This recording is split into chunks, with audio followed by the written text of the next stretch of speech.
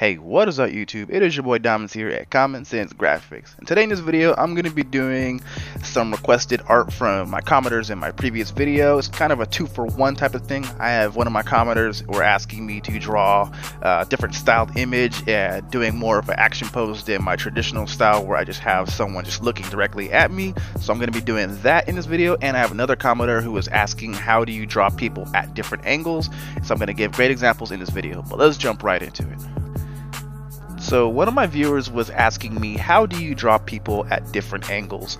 And in the comments when I was replying to him, the best way how I could describe it was either having a really good reference, or you might frown upon this, but it actually is very good practice until you get good at your own self, is tracing. And I cannot tell you enough how important it is if you're not very good and you want to improve your art. And you know, a good stepping stone would be tracing your image. For example, if you want to draw different angles of people or whatever, then I would use the 12 o'clock reference. Now, having something like this on the side while you're creating your work, or if you're going to be tracing it, it can really help you out. It can really boost your productivity whenever you're creating something. And at the beginning, you always should start off by doing your basics. And this is one of the basicest things you can do while creating your characters at different angles.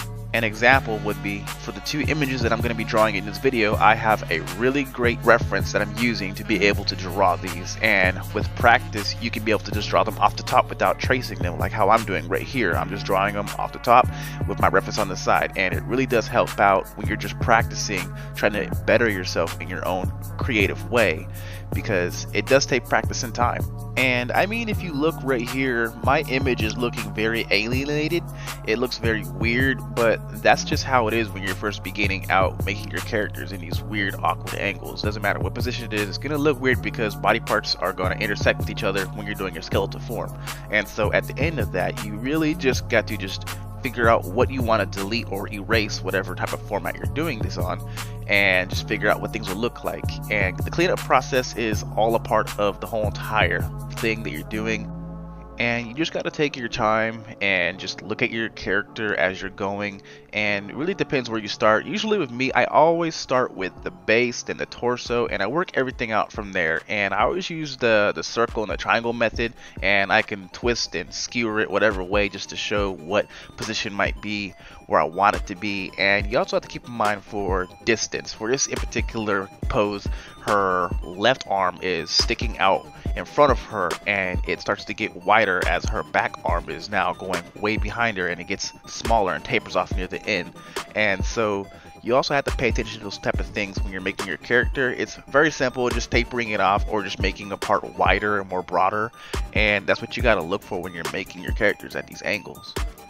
And again, I cannot stress this enough, make sure you clean up your character as you go, because you don't want it to get too messy with all the lines and stuff becoming jumbled up, all the circles, all the tubes, and everything that's in the way.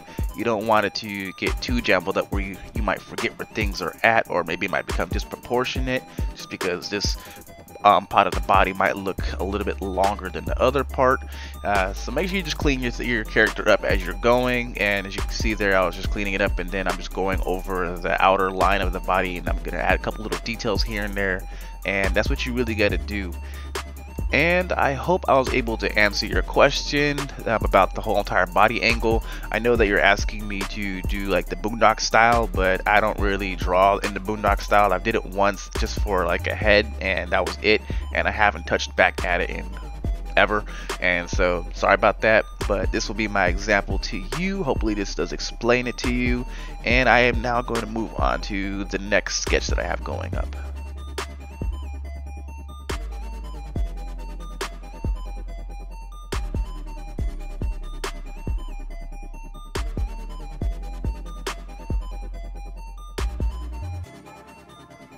Alright, we are now moving on to the next sketch I got going up, and this one's going to be more focused at the other commenter, the homie named KG. One of my good followers on YouTube and following everything that I do, giving me extra good feedback and stuff on my videos. Absolutely appreciate you. Thank you. And you asked me to start doing more more characters at different angles and stuff like that. And I commented back on you and told you that I usually don't do that. I usually chop off my characters at the legs and stuff like that. And I just told myself maybe I should, because it can add some good diversity to my characters. As you can see here, for this sketch, I'm going to be doing a character hanging on a wall, a rock climber, if you will. I draw like a little bit of a rock climb background near the end of the video, and it looks really cool, and it just comes out very well. Do my basic stuff, my basic Dominzs style drawing. Start with the base circle and then do the triangle, and those really do help me out a lot if you're actually learning from me or if you're just enjoying my video. Either or, but appreciate your support. And as you can see here, it comes together very easily and fast and simple. I don't know why I'm not doing it more. I guess I've just been lazy because I don't like drawing legs. Mainly is because I don't like drawing feet.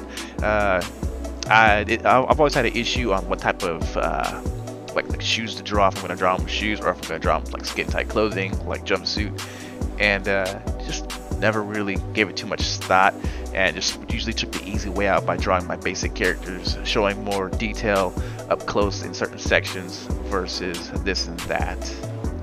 Now, one of my main focuses for this particular sketch, as you can see, I always draw like little side notes on the side of my images whenever I'm drawing them. The main focus for this one was joint length. For example, you can see my arms I have drawn up. You want them to be the same size. That's the key thing, or same length. It doesn't matter for size, but length is very important because you don't want one arm being longer than the other, and it all depends on how you draw. Well, I always use like the tube or the lemon method, whatever you want to call it, and that's what I use. And if you make one longer than the next, then it can make it very unproportionate. As you see, my character's arms, they match up very well for lengthwise if you look at the intersecting body parts that I've drawn in them, and it just works very well. And again, do not be afraid to have references. For example, I am having a reference for this image. Just practice it. I know, like I was saying earlier, I usually don't draw my characters like this, and it's usually because of the feet, and sometimes I get my legs wrong. I might draw them a bit too thick or a bit too skinny, or maybe one might be positioned awkward, and so I should really just practice on my legs and draw the lower half of the body. Maybe I should do like a whole entire segment of just lower body half drawings and stuff, and just figure out how to draw them in weird stretching positions, jumping and stuff like that, and just better myself and practice it. But that's what I gotta do, and I appreciate your feedback that you've given me, KG. It's all good.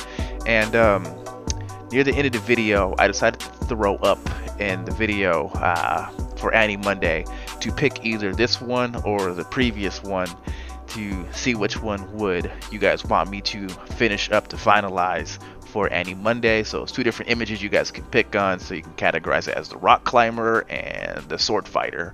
And so yeah, that's pretty much it, as we're now wrapping up the end of the video. Hopefully I was able to answer some questions to anyone who also might have similar questions. That's what best I can do for this video, and hopefully you guys enjoyed the content. But it is your boy Dominzs here at Common Sense Graphics. Hope you guys liked the content. Rate, comment, subscribe, all that bullshit. But your boy out.